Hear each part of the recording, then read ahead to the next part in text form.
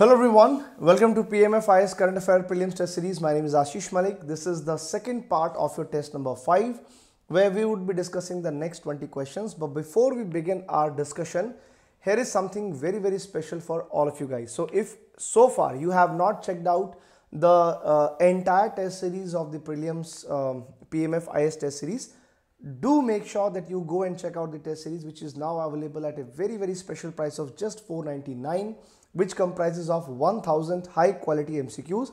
The link is given in description below, so do check it out before the special offer expires. Now coming to the question number 21. This is a typical question from the polity, which specifically has mentioned you about the article 200 and which exactly relates to the governor and his power with respect to the passing of the bills. Why this particular news? The role of the governor is very much in the question, specifically many states which are now run by the parties other than the BJP.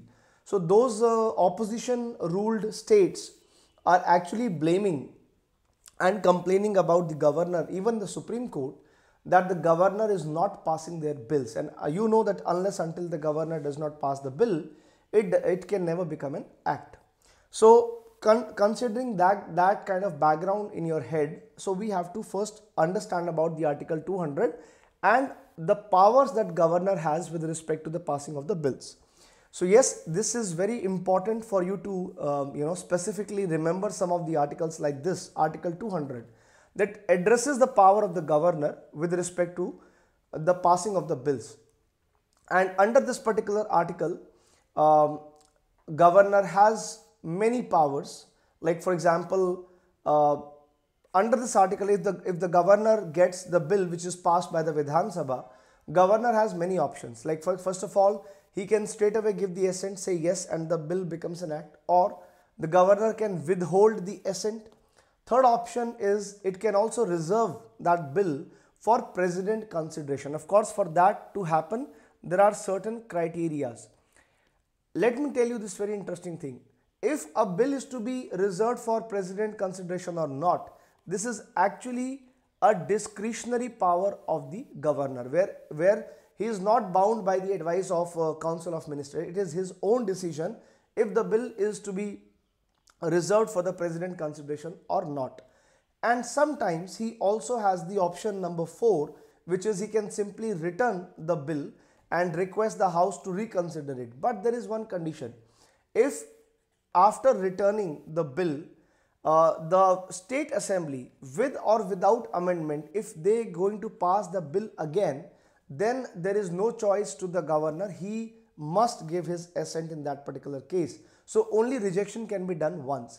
So now the problem is when the governor opts for the option number 2, withholding a bill, neither say yes nor say no, simply keeping it with him, and that actually goes with lots and lots of delay in making the law, because there is no definite period which is mentioned in the constitution. There is no limit, like within what particular limit the governor is supposed to give the assent.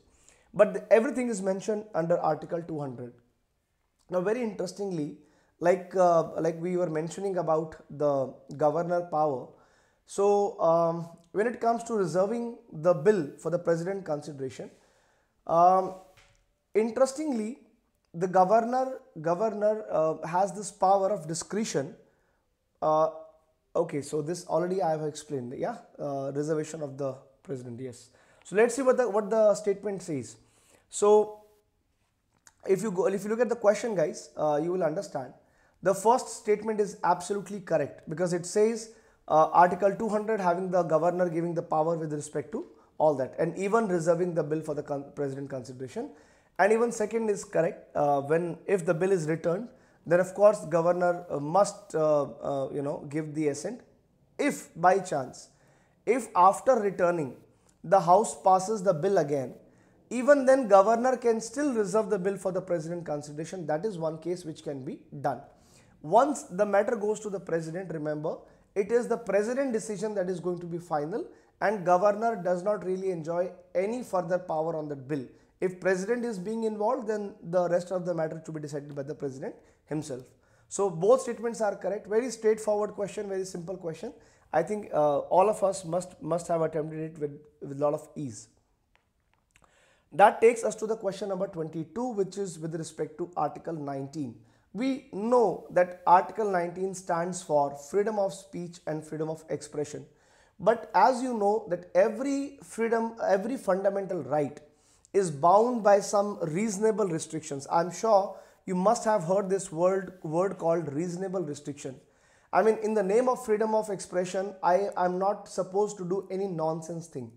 I'm not supposed to do any immoral kind of act in the name of freedom of speech and expression, right? So not just this, every fundamental right is subjected to reasonable restrictions. When it comes to Article 19, what can be the grounds for such kind of reasonable restrictions? And you just have to apply your logic. You don't really have to be genius for that. Imagine, I mean, in the name of freedom of speech and expression, what kind of limits you are supposed to have? Public order, of course. I'm not supposed to do anything which is going to disturb the public order. Yes, morality is a very good base. I'm not supposed to do any immoral act in the name of Article 19. Contempt of the court, yes. Defamation, in the name of freedom of speech, I'm not supposed to defame somebody. There is a thin line of expressing my views or expressing my hate, speaking the information or spreading the misinformation. So there is a gap. So this is a thin line, and that is where the reasonable restriction comes. And of course, even in the case where the friendly relations we have with our foreign states, I'm not supposed to make any nonsense comment that is going to disturb the relations with any of the countries, right? All seems very logical. Answer is D, 1, 2, 3, 4, 5. Very easy to attempt. So do read about the reasonable restrictions, and not just them, like some of them we have mentioned. Other than that, there are other grounds for that reasonable restriction, including the sovereignty of India, integrity of the India. Even public safety is one such ground where the fundamental rights can be curtailed, security of the state, and or if you are going to do something in the name of freedom of expression that is going to have incite the kind of offense and make people do some offense, of course everything can be curtailed. So very logical question, very simple forward question. Next is about the APEC, which is the Asia Pacific Economic Forum. Very important forum it is. So let's see what you are supposed to learn first. So Asia Pacific. First of all, India is not a member of this APEC. India is not really a party of all these kind of economic forums which focuses more on Pacific Ocean. Of course, India is supposed to be member of those kind of forums with Indian Ocean as a focus, not the Pacific area. So considering that part, you can simply rule out the option number 2. So now I have only 2 options. At least this is wrong. So I'm left with the other options. Okay, now first learn about the APEC, then we'll come back to that. So as you know, APEC, which is Asia Pacific Economic Forum, it is a regional, as the name says. Name is regional. Why? Only focuses Asia and Pacific. It's a regional economic forum. It was established way back in 1989. The purpose of this was basically promoting the free trade across the Asia Pacific regions. Now, though it was conceptualized in 1989, it actually formally came into the origin in 1993. Okay, initially it had 12 members, now it has more than 21 members. But very carefully, India is not a member of the APEC. So now you know the purpose, why it was formed, how many members. India clearly not a part of it. Though India has applied, let me tell you this very frankly, though India has applied for this membership, but still India's quest has not been accepted, and this is really wondering why. Because India qualifies in many of the parameters. Because this group talks about the economic growth, India is one of the fastest growing economy, right? It talks about having significant role in the international trade. Even that criteria is not considered for India. I mean, this is really nonsense, but India deserves to be a part of all this. But the point is, the APEC membership is actually considering more on the Pacific rim of the countries, those countries which are bordering the Pacific Ocean. India still having a coastline considerable, in the Indian Ocean. Maybe that is why India is not being granted the membership of the APEC. Now please understand, with respect to APEC, there is something called as the Bogor goals. Now this is very important. In total, all the 21 members of the APEC accounts for approximately 2.8 billion people, representing 60% of the world GDP and 40% of the world trade. So that makes sense why this APEC is so important in the global market. In 1993, APEC came formally into the origin. Next year, 1994, there was a Bogor summit. That grouping came up with the Bogor goals. So just after 1 year of the formation, APEC members adopted the Bogor goals. What exactly Bogor goals are? They are actually set of the targets for realizing the free and open trade. I mean, the formal idea, the formal beginning of the idea of free trade and open trade actually began with the Bogor goals 1994. And the target was set by the APEC countries. Two things you have to remember. And when this idea was conceptualized, the Bogor goals, it said that, Asia Pacific is going to have a free open trade and a lot of investment by 2010 for all the developed economies, and for developing the target year was 2020. Of course, everything is not fulfilled yet. The Bogor goals, you can't say they are 100% successful, but yes, at least now you know the idea about the Bogor goals. So yes, Bogor goals are related to APEC. Very good, very correct. First, so 1 and 3 are correct. India not a member. So your answer is going to be only 2. I would say this question, especially the Bogor goals, make is little bit of medium kind of thing.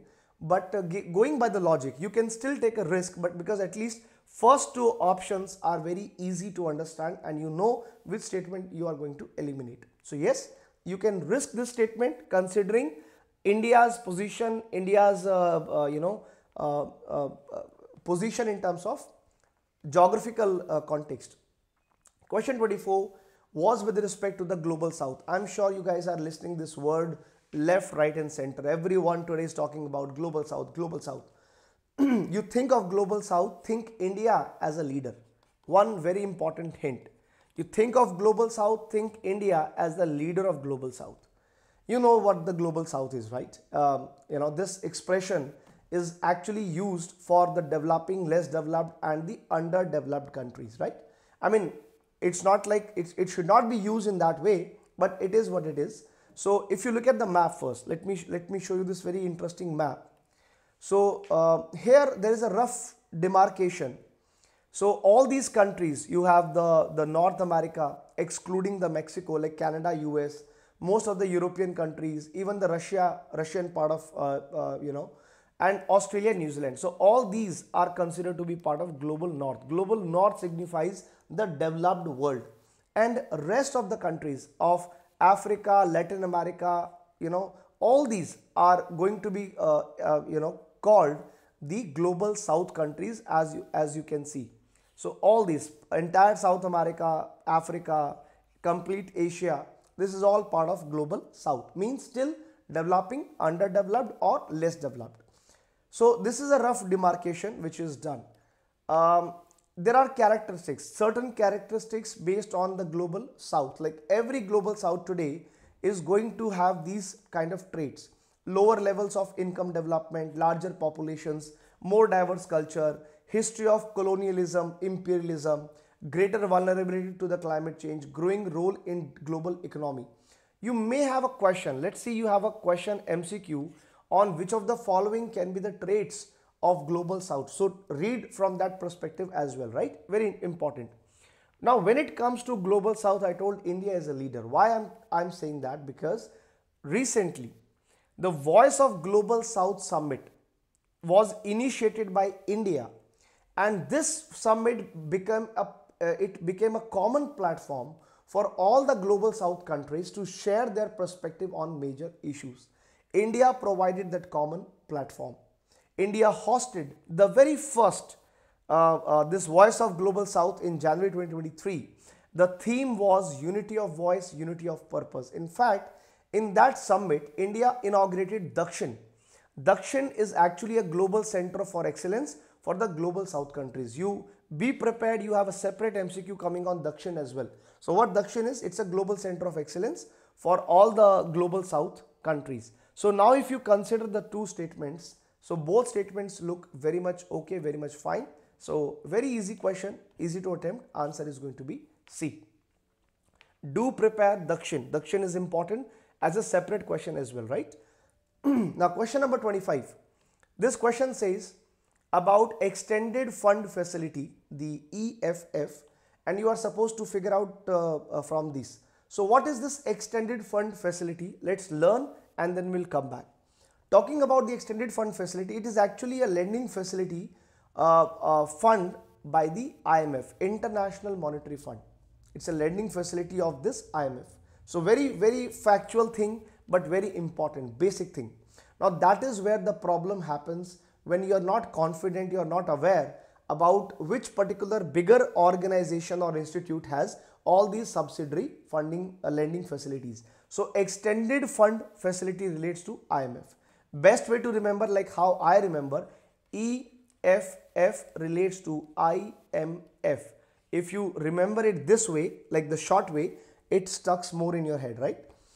Okay, why this fund, why this facility was started by IMF? Number one, to address the medium and long term balance of payment problems. It's not a new thing. They started it way back in 1974.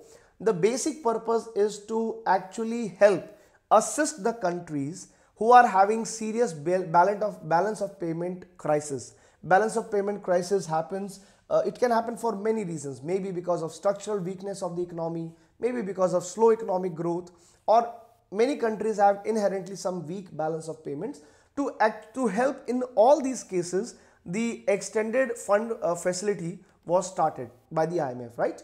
Now very interestingly, these extended arrangements under the EFF, they are typically approved for 3 years in general, but in some cases it may be approved for as long as 4 years also, depending on case, depending on situations. Normally the EFF is granted for 3 years itself. Now look at the questions and now you know the answer. The first one is wrong. EFF is not by the World Bank. Remember the short EFF, IMF. So it is started by initiative of the IMF. That makes one as wrong. Second, third are correct. Yes, it talks about medium long term balance of payment and extended period 3 year can be extended to 4. So these are more factual questions. Now I would say this question, I would say it was a tough one because this is not very popular, very famous kind of topic. It was a tough one. You only risk if you are having good knowledge about it. You can risk it, but there is absolutely no clue, no guesswork. So if you are not aware about anything in this question, please skip it because it will make you fall in trouble because this question is really challenging and tough.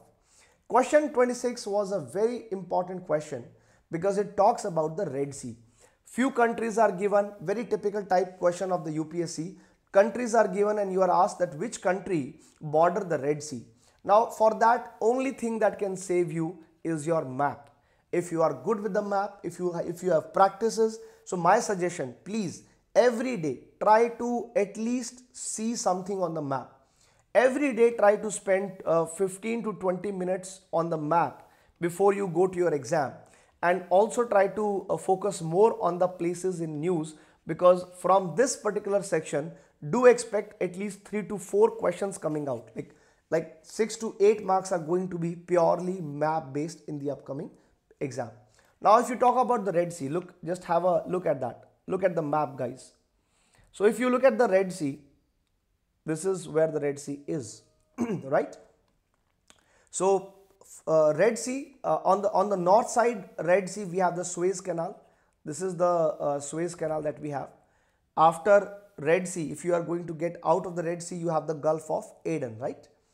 Now please look at the countries which are having borders with Red Sea. Saudi Arabia is one, yes. Yemen is the another one, true. Eritrea is the one, yes. Djibouti is also having boundary with the Red Sea. Does Ethiopia, this country is Ethiopia, does Ethiopia has boundary with it? No, it does not have a boundary with Ethiopia. Ethiopia itself is a landlocked country. Sudan has a connection, it's a boundary. Egypt has a boundary. Please remember, the Red Sea extends as two marginal water bodies. This is called the this is called the Gulf of Suez, and this is called the Gulf of Aqaba. Now, Gulf of Aqaba has a connection with Jordan, but the Red Sea does not have any connection directly with Jordan or Israel. Israel and Jordan both have a connection with Gulf of Aqaba, not the Red Sea. So if you look at the question, now you know the facts, and if you now you know the question, look at the question once. So clearly you have the answer that you must eliminate Jordan from the option because it makes connection with Gulf of Aqaba, and you are also supposed to eliminate Somalia. Somalia does not have any connection with the Red Sea. So very typical map based question, very fact based question, absolutely no space for guesswork, it's purely fact. So answer is going to be only 4: Egypt, Saudi, Yemen and Sudan, and you know the other answers as well. I would say this was a tough one. It was an easy if you are good with the maps. If you don't have a good knowledge of the map, this is a nightmare question. So I would say don't take risk unnecessary. You can skip. Only attempt it if you have knowledge of the maps. Otherwise, this question is not to be touched. Very fact-based question. Next, question 27 is with respect to the WHO. Okay, let's see. This question comes on the WHO. At least we have some basic knowledge about the WHO. It's a very famous organization worldwide, right? Is it a specialized agency of the UN? Yes, it is a specialized agency. We know UN, anytime UN has to speak from the health perspective, it always speaks on the, like the WHO always speak on the behalf of UN. So UN is WHO is a specialized agency of UN, started in 1948. It says all UN member, a little bit, I'm very skeptical about it. It says all UN members are the member of WHO as well. I doubt, because it's not necessary that whosoever is a part of UN is also going to be part of WHO. It doesn't happen. Very rarely it happens. So that actually makes me think this question or this statement is not correct. Then it says the Director General of WHO hold office for 5 years. Now this is again a tricky part. This is very, I don't know, it can be 4 year, it can be 3 year, it can be 5 year. You really can't guess. If it was an Indian scenario, we know that in India maximum things are appointed for 5 years, right? But I'm not sure about it as well. So for that you need to know. In this case you can still risk this question, because at least first and second I have figured out the only chance. Now in this case, yes, the statement is correct, there is no doubt. In this case this first and third are correct. Answer is my only 2 with elimination of number 2. So this question, yes, it was a medium level question, but something that you could have risked, because first and second are easy options. Third, you can take a risk, at least if you are in a position to do so. So talking about the WHO, we have understood specialized agency of the UN. Headquarters are in Geneva, Switzerland. See why the second statement was wrong. Out of 194 members, we have all UN members, but there are exceptions. There are few countries which are part of UN but not part of WHO. For example, Liechtenstein is not a part of WHO. Cook Island, Niue, these are not a part of this. So only 192 countries are part of WHO. So now you have some exceptions, right? And always be prepared that all is a very dangerous word. You have to be very careful about it.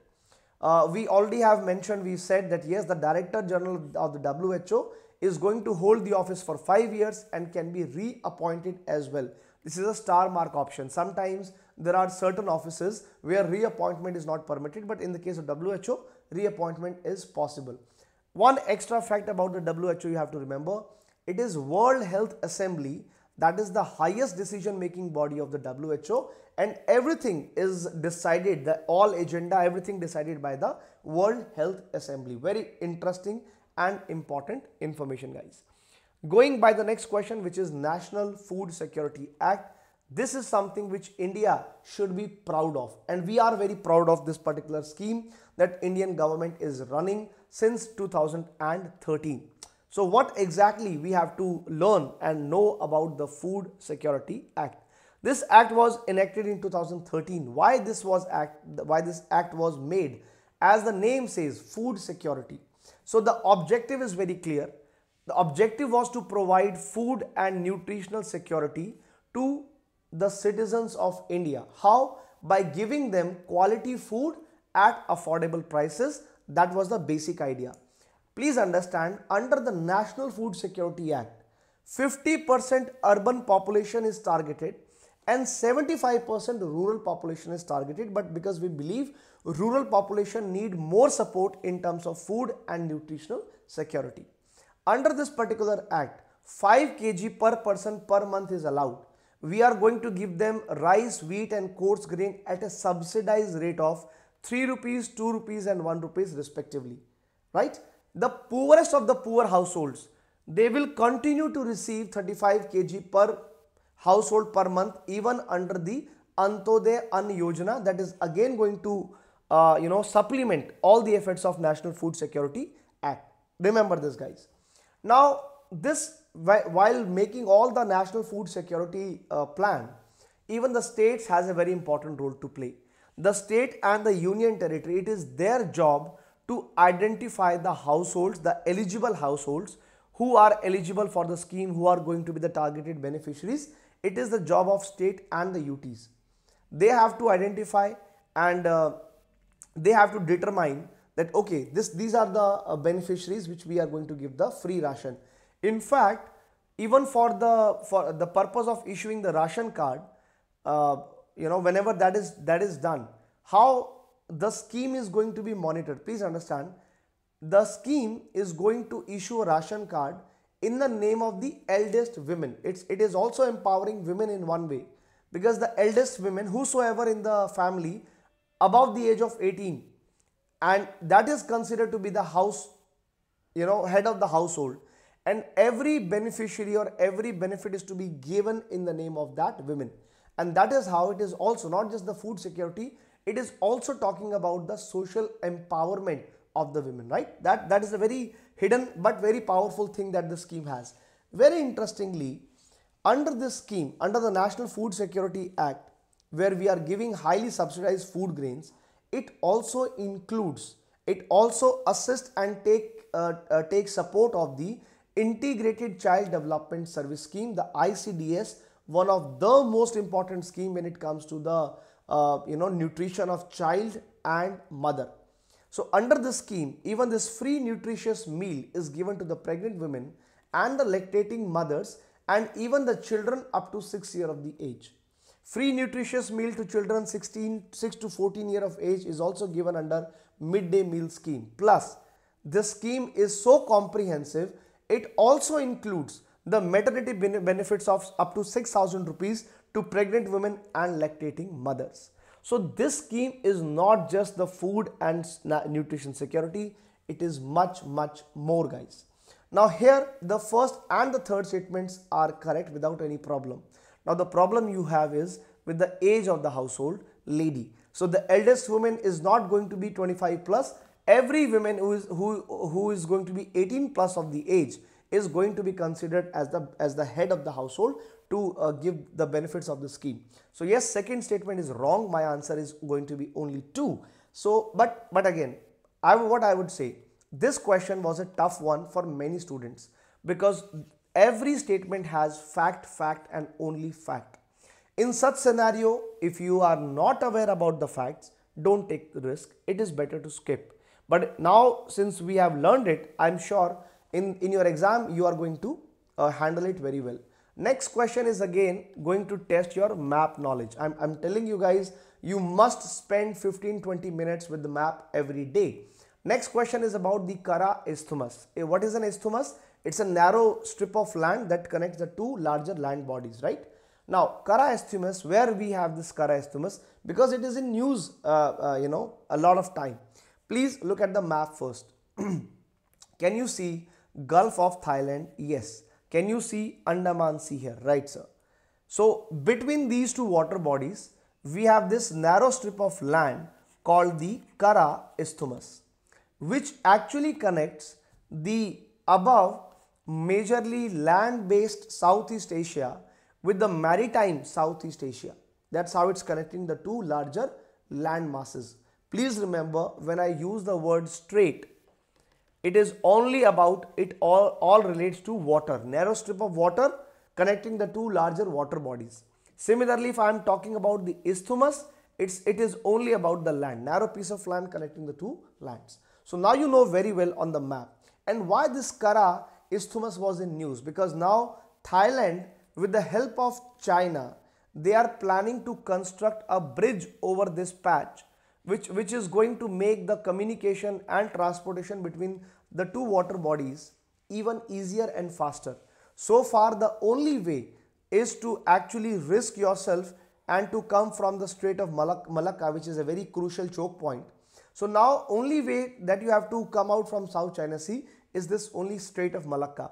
Now this is going to be an alternative and even better alternative to the Strait of Malacca. That wise this particular Kara isthmus was very much in news. Not just this, guys, try to learn more and more about all the isthmus and straits which were in the news for some reason.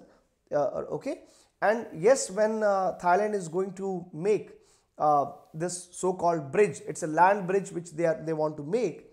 It is also going to include a lot of two large capacity port shipping terminals, also going to include the oil pipelines for the sake of transport, because ultimately we are looking for alternative to Strait of Malacca, very important. And China is supporting the cause. Of course, China has very strategic interest into that, right? That makes very sense. Otherwise, why China will support anything like that? China will only do if it is going to serve its own strategic interest. So Kara isthmus, you have the option in front of you.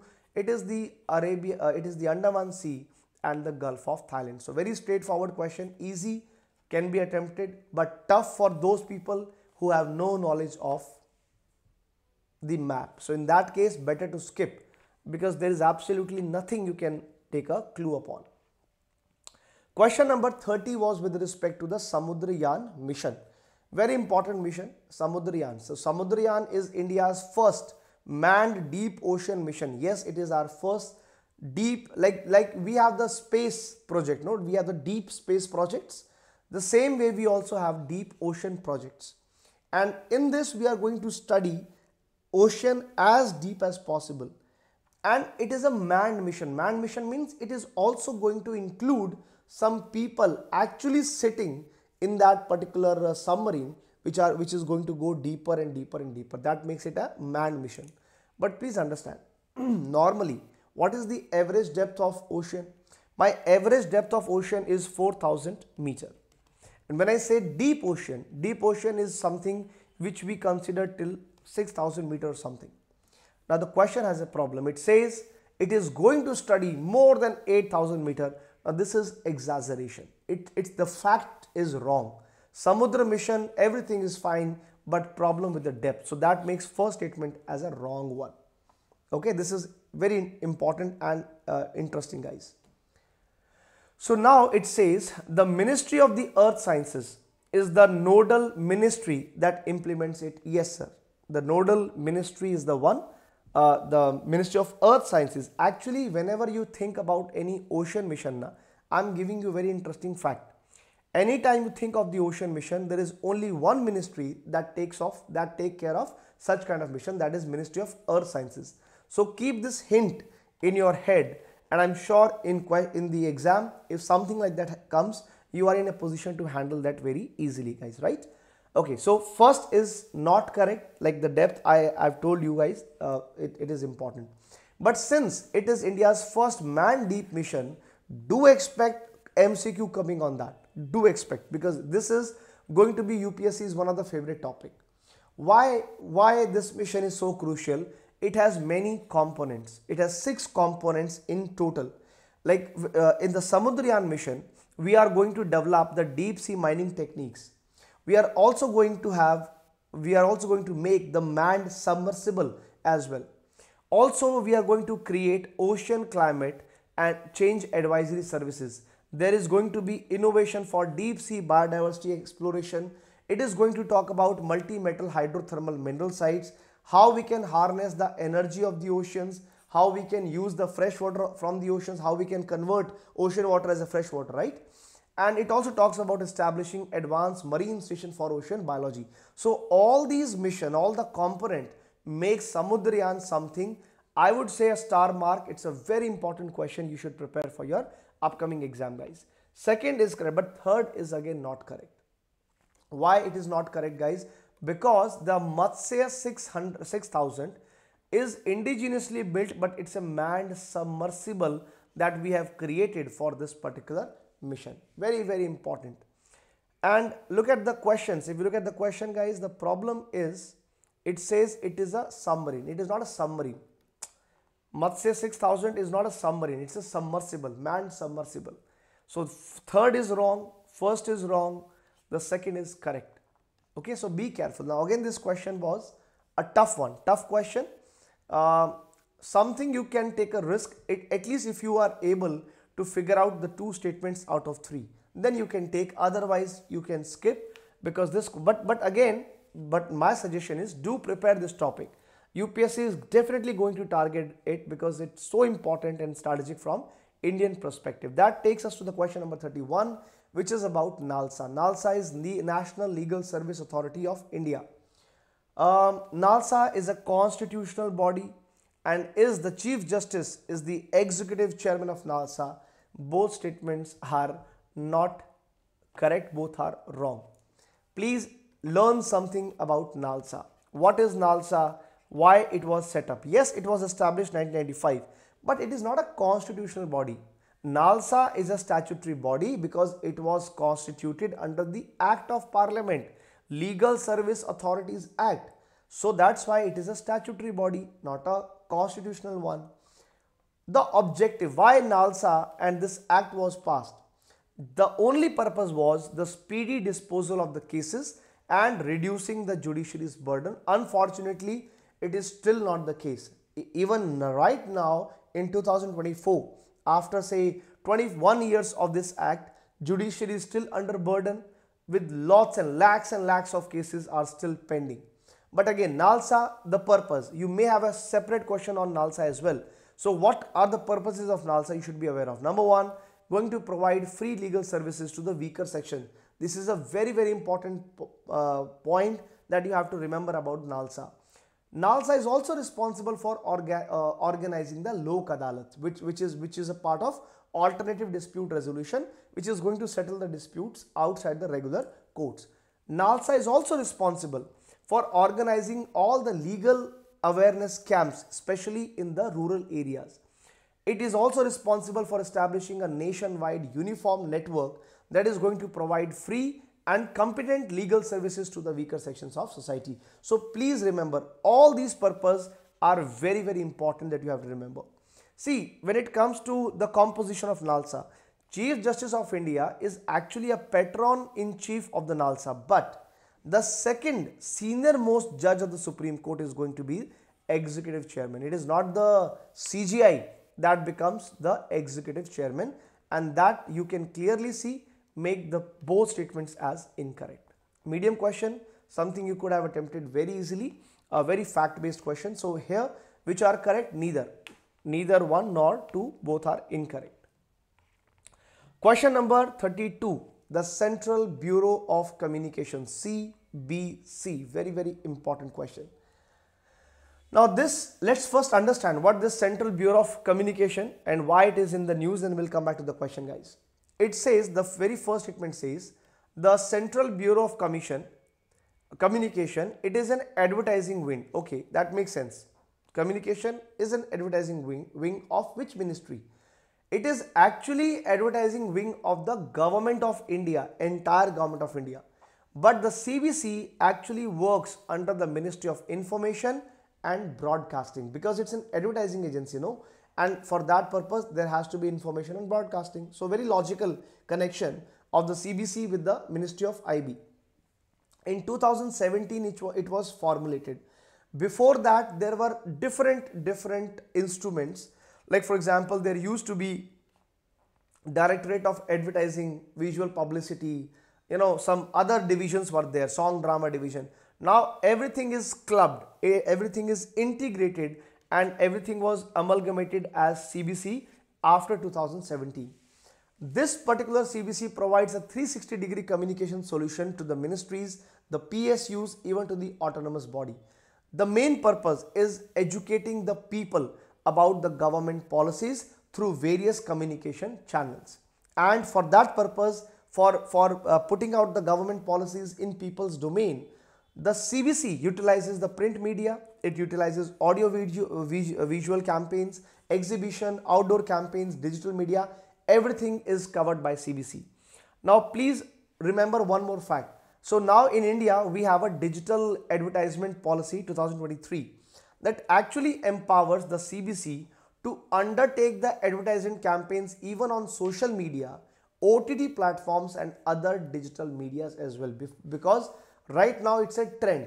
So that's why the CBC powers were actually modified, and now we have, after the amendment, after this new digital advertisement policy, we have included the trends of the present and the future as well. So that is one thing that you have to remember. If you go back to the question, guys, very logical. It says Central Bureau of Communication is advertisement wing under Ministry of Communication. No, it is Ministry of IB, Information and Broadcasting. So very easy to predict, because I'm talking about the communication. Don't get the bait.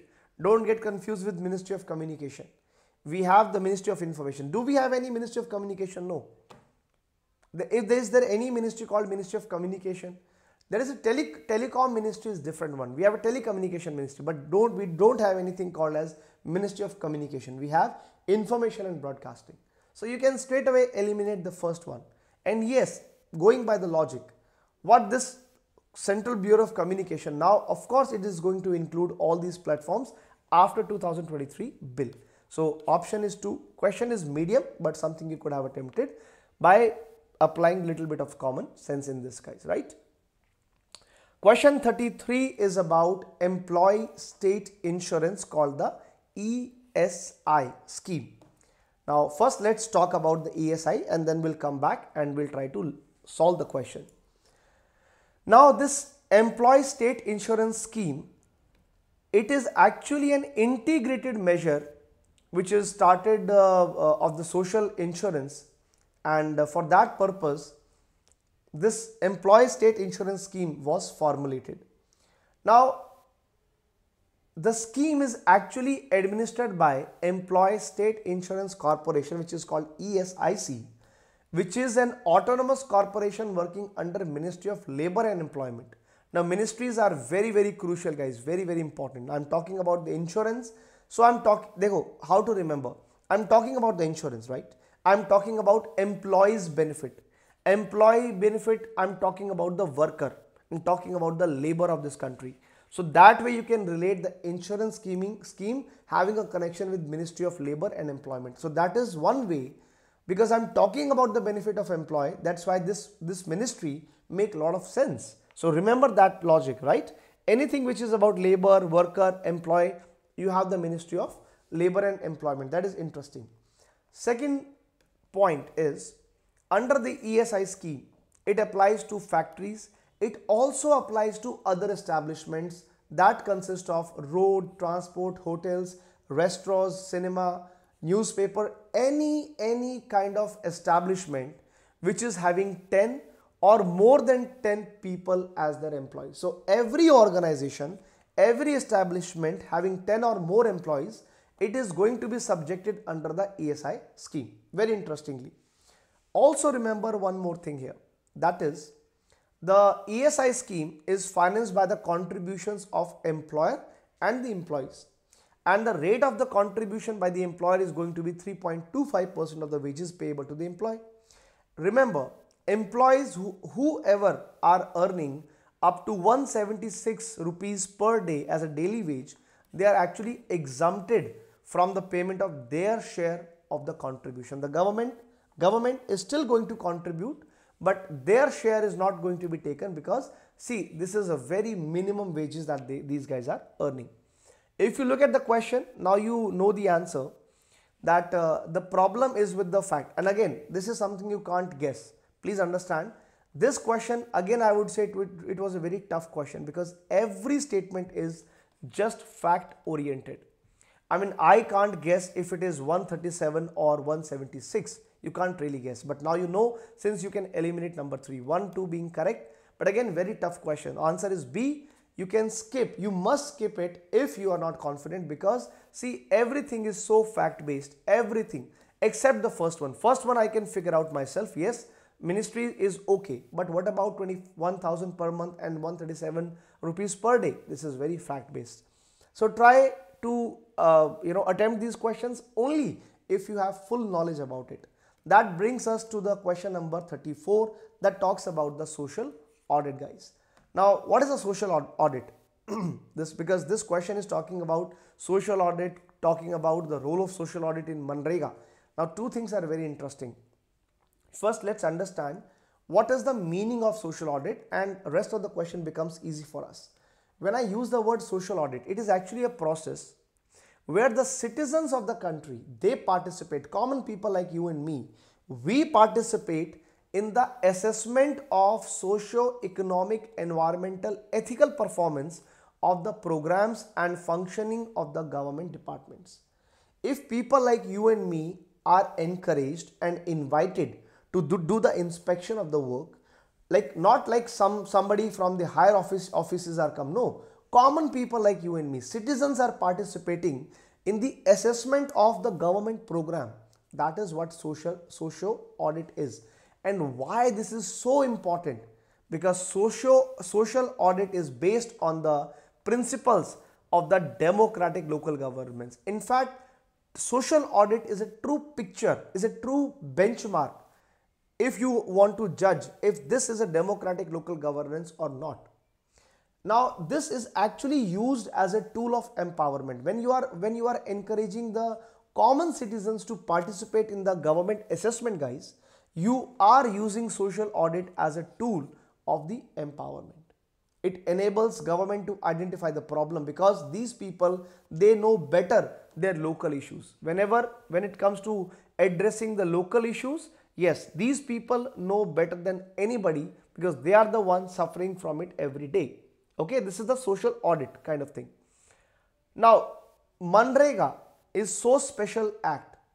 Manrega not just promises 100 days of guaranteed employment, it also was the first government scheme that mandated the social audit by Gram Sabha for all the projects to be taken in the Gram Panchayat. And that makes Manrega a true democratic kind of act, which encouraged the people to participate not just as an employees, but also as a part of social audit. In India, Meghalaya was the first state to operationalize the social audit law. This is pure fact. You please remember it carefully. In India, out of all the states and the UTs, there are only 6 states in India so far. They have completed the social audit work of Manrega. I mean, still this concept is more on paper. You can see it is more on paper, and people and the state governments are still not really willing to implement it. So if you look at the statement number 3 and 4, now you know Maharashtra is not that state. It is Meghalaya that has the first state to operationalize the law. And again, I would rather say start from the statement number 4.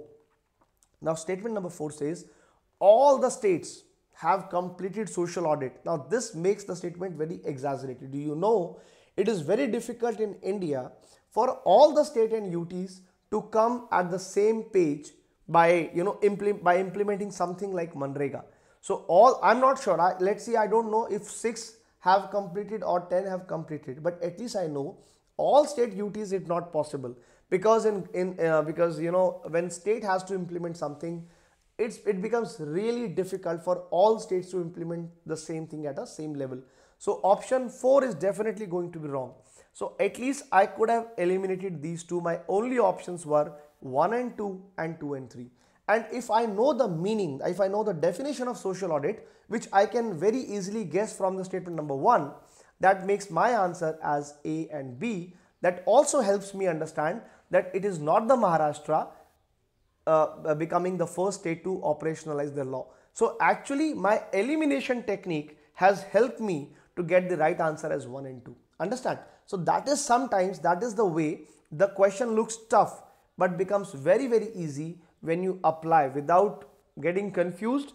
Apply your common sense and try to solve the question, guys. That takes us to the question number 35. The question is about the Census Commissioner of India. Very important question. Does it work under the Home Ministry? Yes.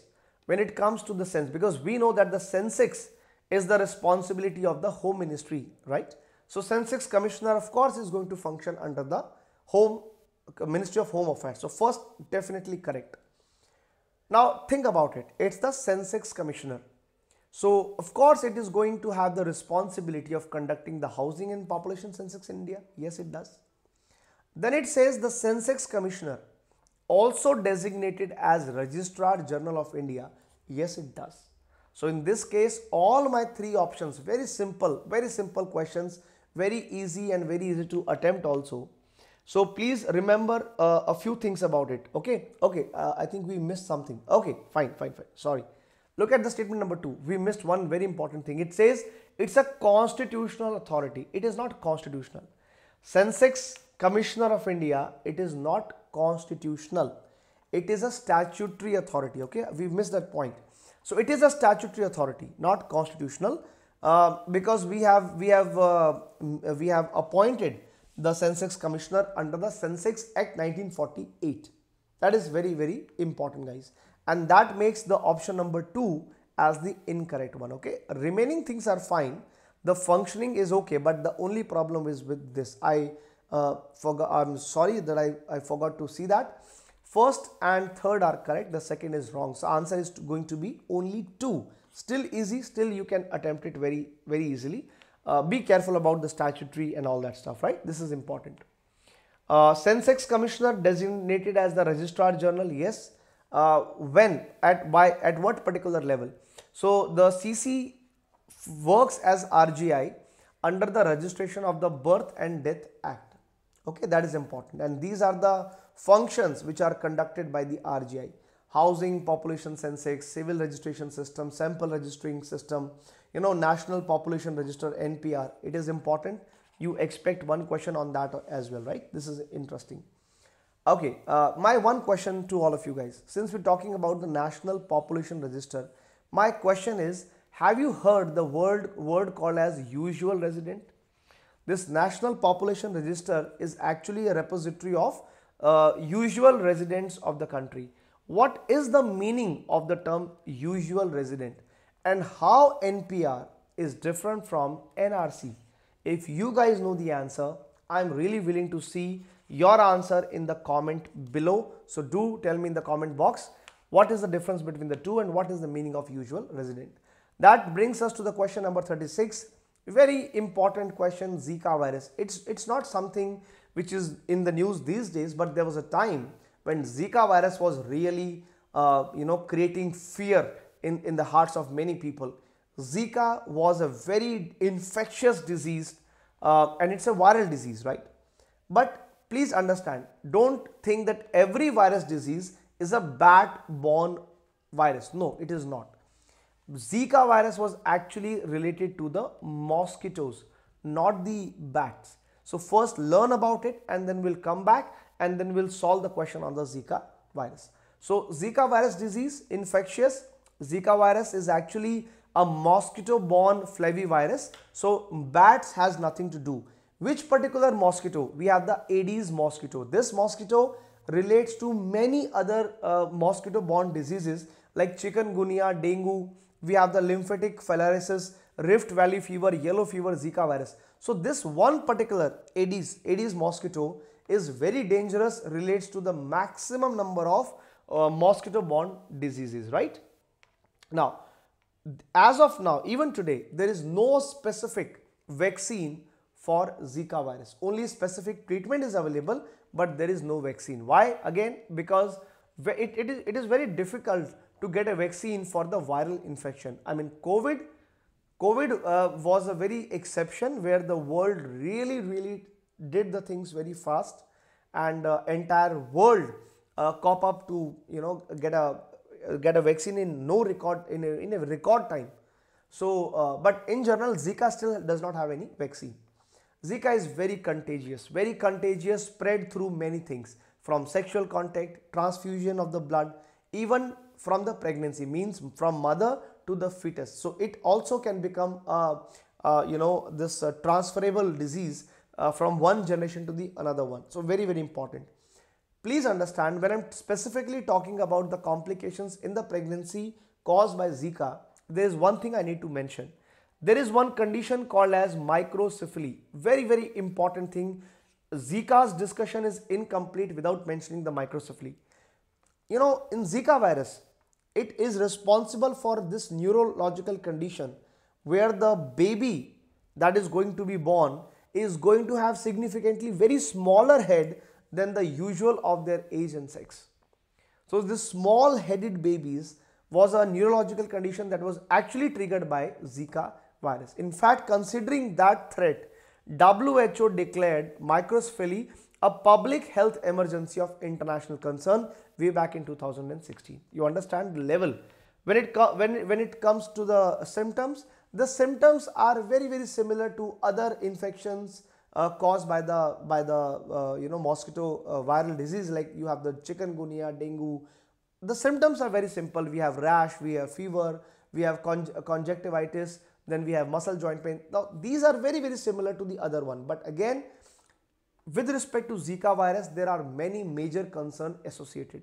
Though the symptoms look very common as other things, but what makes Zika deadly is these kind of conditions. We have the Guillain-Barré syndrome, again a very rare neurological disorder that is going to cause body's immune system to attack its own. So if you have this kind of condition relates to Zika virus.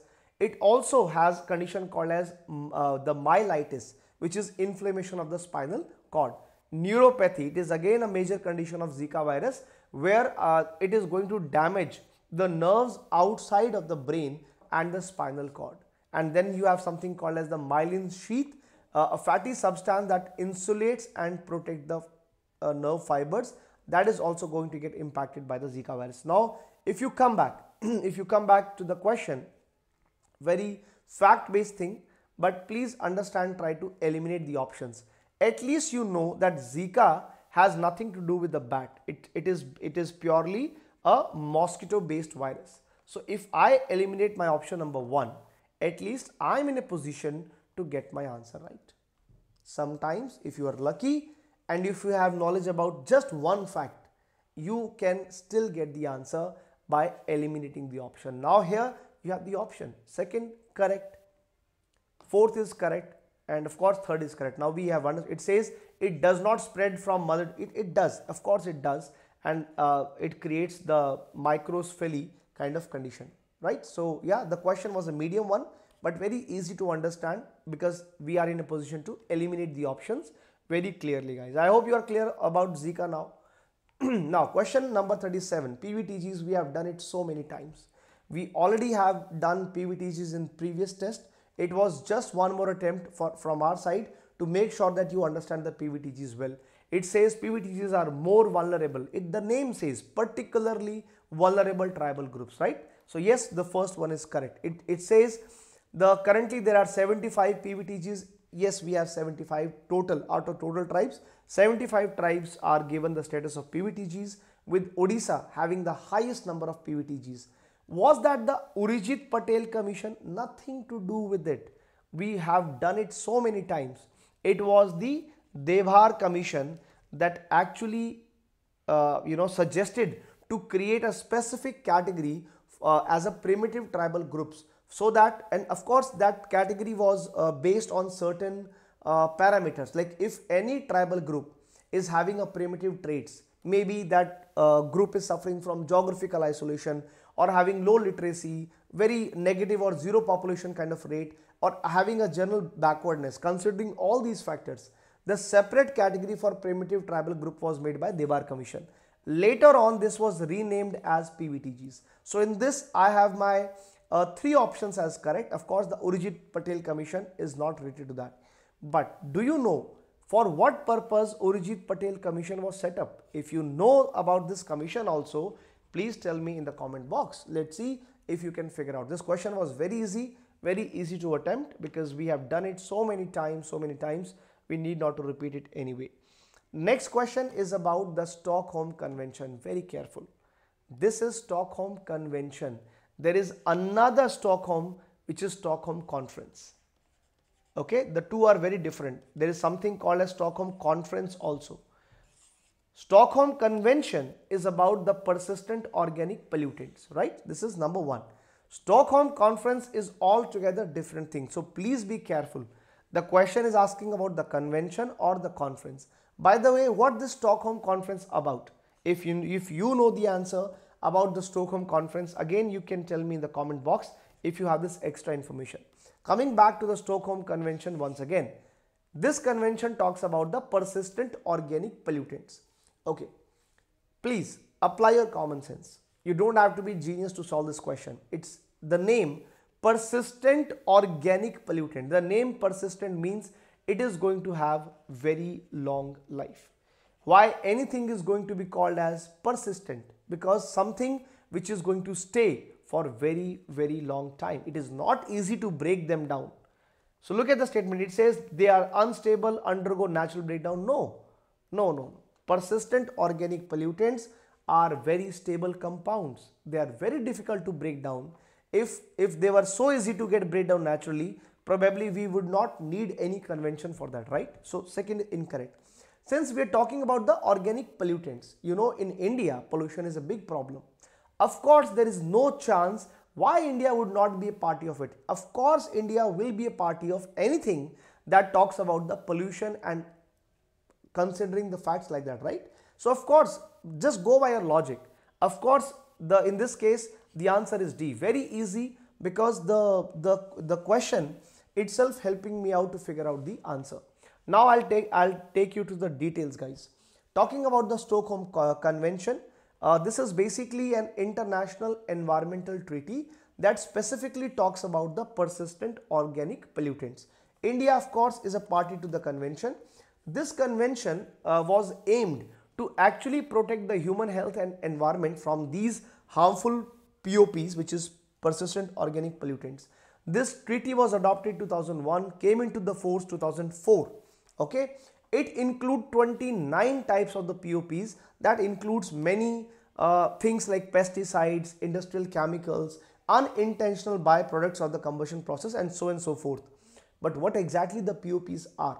So for anything to be called as persistent organic pollutant, there are some characteristics. POPs are toxic. They can bioaccumulate in the living organisms, and they can biomagnify in the food chain, making them even more dangerous. They are very stable and they always resist to natural breakdowns. That is why the convention says we have to eliminate the emission of POPs. The more POPs are going, the more trouble they are creating for us. They can travel very long distances, and once they are emitted, it becomes really impossible or very difficult to remove them, guys. That is what it is, right? Some examples. If let's say you get a question, which of the following are the POPs? So you have all these called PCBs, DDTs, all the organochlorine pesticide, all these compounds are classified as POPs. So now you know the answer, right? Just to sum up. So remember, when you think about the persistent organic pollutants, they are those kind of chemicals which are of global concern, and that is why Stockholm Convention was made to stop about it. Remember the four things. They always travel long distances. They are very persistent in the environment, very difficult to break down. They are always going to bioaccumulate and biomagnify, making them very dangerous, and they have very negative effect on human health as well as the environment. Okay, that's why the Stockholm Convention is the treaty to eliminate all of them. And I'm really expecting you guys to give me the other answers as well. Maybe let's say you have got a question on the example. So we know that DDT is one such example of the POP. Other than DDT, which is thankfully banned for agricultural use in India, but somewhere it is still used probably. But yeah, DDT for agriculture purpose we have banned completely. But we use DDT for fumigation against the mosquitoes. I'm sure you guys must have seen the people from the government, they are coming and they are spraying, doing some fumigation, especially before the mosquito season begins. That maximum number of times that fumigation is done by the using the DDT. Okay. Other than DDT, you have the endosulfan, which is again an insecticide. You have the polychlorinated biphenyls, dioxins. All of them are the example. Now, my suggestion to you, whenever you are reading about any chemical or POP, please do read about their use, do read about their application as well. You never know, as a match the following kind of thing, UPSC can ask you, okay, this chemical is used where? So you may have these kind of questions coming up. So be careful about it. Question number 39, that takes us to the Ayushman Bharat Digital Mission. It is implemented by National Health Authority. Yes, sir. Earlier known as National Digital Health Mission. Yes, sir. Straightforward question, straightforward answer. Both are correct, very easy, and you can attempt it very easily. What facts you should remember with respect to the Ayushman Bharat Mission? So you talk about the Ayushman Bharat Digital Mission. The word is digital important. So of course this whole concept was conceptualized as one of the key objectives of our national health policy that we formulated way back in 2017. In our health policy 2017, we thought of creating a digital health technology ecosystem with an aim of developing an integrated health information, because if you integrate the health information of the country, it really going to improve the efficiency, transparency, and even going to make citizen experience way better, because I'm going to link this data can be used across all the public or the private healthcare. So that is going to make the entire system of healthcare in India as a revolutionary one. So this idea was conceptualized, and this is the product that we have delivered as ADBM, Ayushman Bharat Digital Mission. Please remember, it's a central sector scheme, means 100% funding is to be given by the central government. But this Ayushman Bharat Digital Mission, earlier the name was National Digital Health Mission. Now this is the present name of this scheme. It is implemented by National Health Authority, because National Health Authority is our apex body, the highest body for implementing Government of India's any flagship public health schemes. You think of any public health scheme, you always going to find National Health Authority as the apex body doing it. Other than Ayushman Digital Bharat, this authority is also implementing Ayushman Bharat Pradhan Mantri Jan Arogya Yojana under Ayushman Bharat Yojana. So not just this, this authority is responsible for many flagship public health. Now please understand another keyword. Keyword is flagship. Flagship programs are those programs which are having the highest priority. You must have heard this word, flagship program, pilot program, So flagships are basically are of highest priority. That's why they are called as flagship programs. Moving ahead with the next one, guys. So now, and yeah, please, one more thing. Whenever we discuss about Ayushman Bharat Digital Mission, please remember that these digital systems are involved. They are part of the Ayushman Bharat Digital Mission. Under this, we are going to get the Aadhaar number, which is Ayushman Bharat Health Account. This is our health ID that we are going to create for every patient, right? We also going to include the healthcare professional registry, health facility registry, personal health records, unified health interfaces. Everything is created as an ecosystem, as a digital ecosystem under Ayushman Bharat Digital Mission. Very important, you must prepare it, guys. That brings us to the last question, that is called the Sathi portal. But very careful, it says which statement is not correct with terms of Sathi portal. Okay, first let's learn about the Sathi portal, then we'll come back to that. So Sathi portal, Sathi means friend. Okay, now the Sathi portal is an initiative of Ministry of Education in association with IIT Kanpur. Sathi portal, the purpose, the main objective is to help the students in getting the learning resources. But what makes Sathi so important? It is that it uses the AI technology to interact with the students. that actually making their experience as a personalized learning experience. That makes Sathi portal so much revolutionary, because under the Sathi portal we are going to use AI chatbots to help the students tailor their learning or customize their learnings according to their needs. That makes it very impressive platform. Remember, the Ministry of Education is involved. Primary objective, as the name says, Sathi means I'm your friend.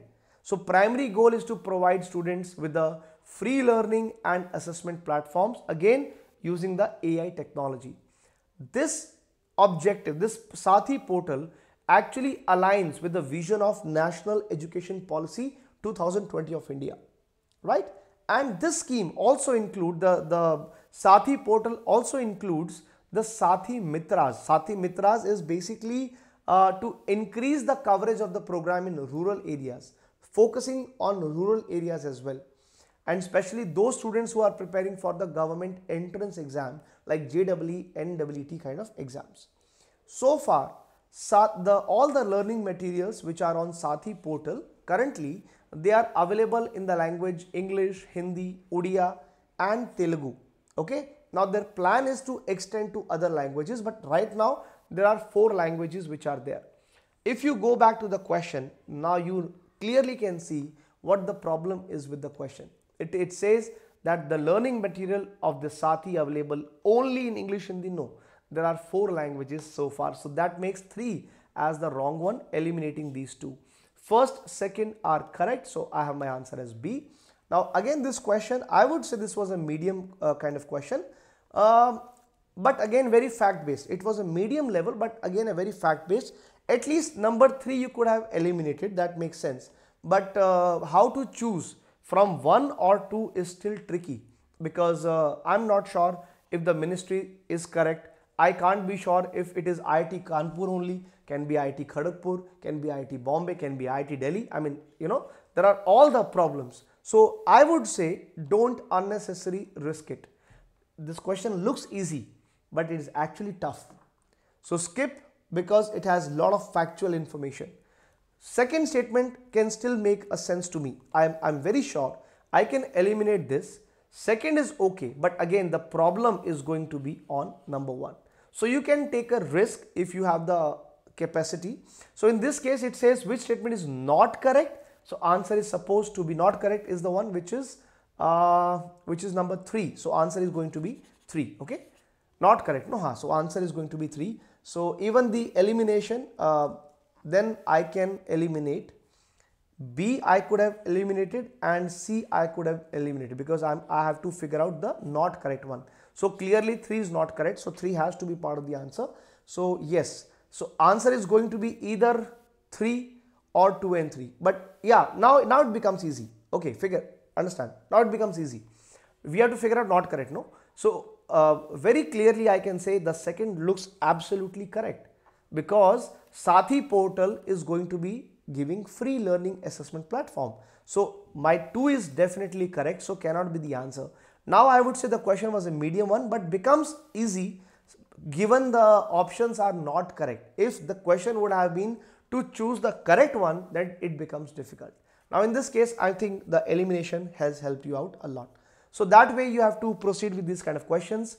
I really hope you have enjoyed and you have learned a lot from this video. If you did, then do let us know in the comment below, and I'm looking forward for everyone to get most of the benefit from our test series. So do check out the link in the description below. My name is Ashish Malik. I am going to see you in the next video soon.